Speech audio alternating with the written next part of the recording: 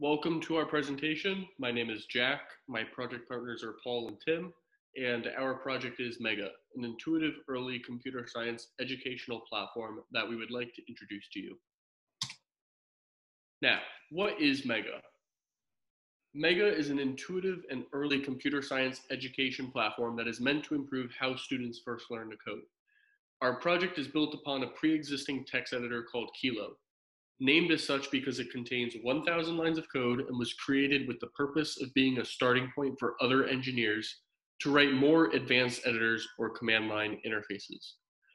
Our version has been made to improve the way students first learn to code by allowing them to interact with an editor and a shell to improve the stylistic aspects of their programming. This will then help them to differentiate between good and bad coding practices. This brings us to Mega's mission statement. The reason Mega was created is because of the statistic seen in the graph here. You'll notice from this graph that STEM majors have been on the rise, but computer science is the least popular of those STEM majors. It has only seen a 10.1% increase in individuals graduating with a bachelor's degree. Though this could be for a variety of reasons, Mega was created to tackle two of them in particular: to maintain people's interest levels and to make the subject less daunting and difficult to learn. Our goal is to attract computer science talent, enhance their education, and retain future students by getting them out there in the job force to fill all of the openings in the tech industry. So what are the key components and algorithmic interactions of Mega? There's the instructors portal, the editor, shell, and analysis engine. The project starts with the professor creating the assignment in the instructors portal. This is where they can build the assignment, create the hints, and generate everything that they want so that the student can complete their assignment. Once the student receives the assignment and the package, they will import it into the editor shell where they can work on their assignment and view hints that the professor has given to them. All of the data will be collected in the editor and shell and be sent to the analysis engine. The analysis engine will compile all of the data collected in the editor shell from the student and complete a comprehensive report and send it back to the professor, where the professor can view it back in the instructor's portal and analyze all of the students' data. So how does the analysis engine of Mega work? Mega's analysis engine consists of two parts: analyzing on development and summarizing for reporting. In analyzing on development, Mega's analysis engine takes the data collected by the editor and the shell, which includes keystrokes, timestamps, line numbers, and other relevant metrics, and it uses this data to generate hints and suggestions for the student. These hints help the students complete their assignments more effectively, and they serve as a learning platform.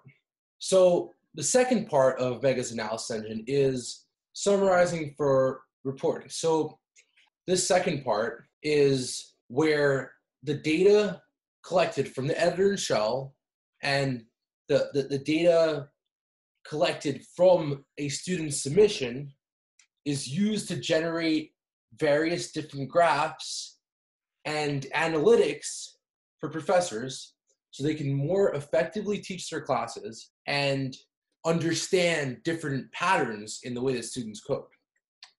For code formatting, Mega's analysis engine utilizes a Java Spoon library that will parse through a student's code and analyze its structure.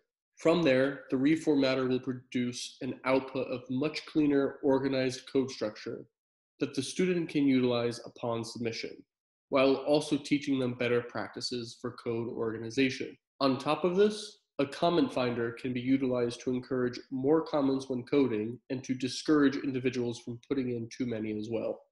For a student's homework, Mega utilizes a second aspect from the Spoon library, which traverses a file and prints out relevant information about method calls within the file that the student has written.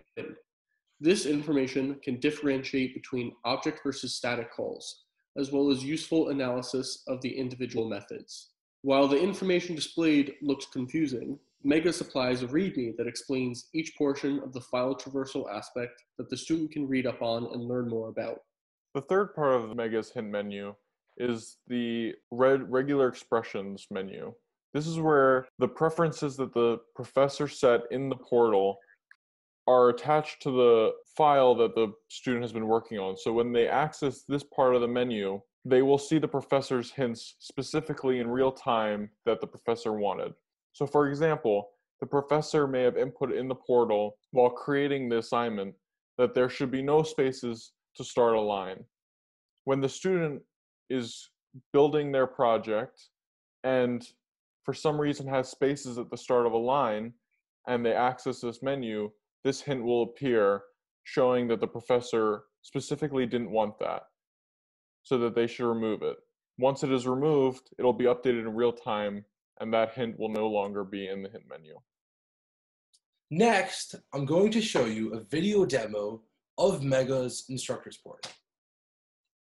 So, Mega's Instructors Portal is a comprehensive graphical user interface for configuring and analyzing data, statistics, and configurations pertaining to an instructor's assignments.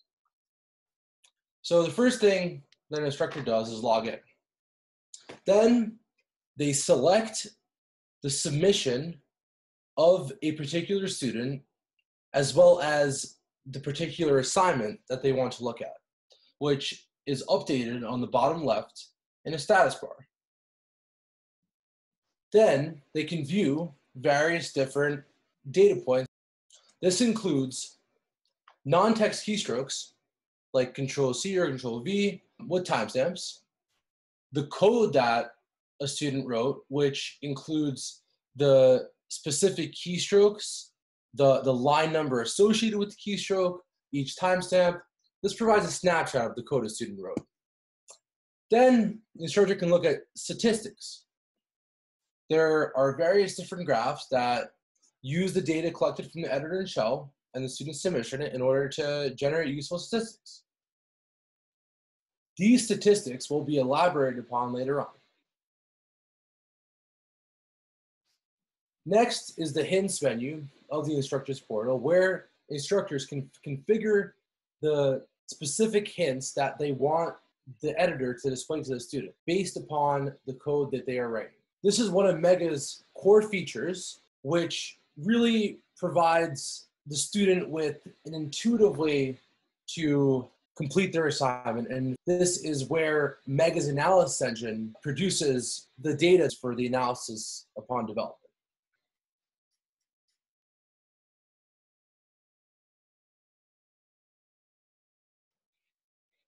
So I wanted to go into depth a little bit more about the data.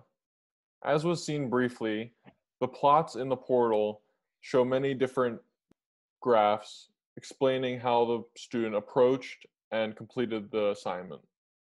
The 4 bullet points here are the 4 different graphs that the professor will be able to see how the student completed those assignments.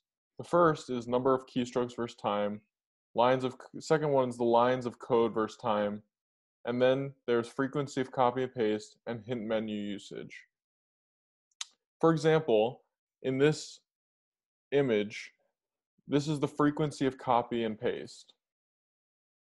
On the x-axis, you can see February 22nd through March 3rd are 6 different dates the student had worked on the assignment and had data input with copy and paste. And the y-axis shows how many times that was done.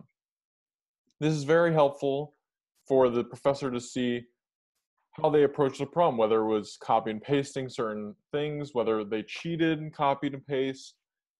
This is very relevant data for a professor to see how the student did what they did.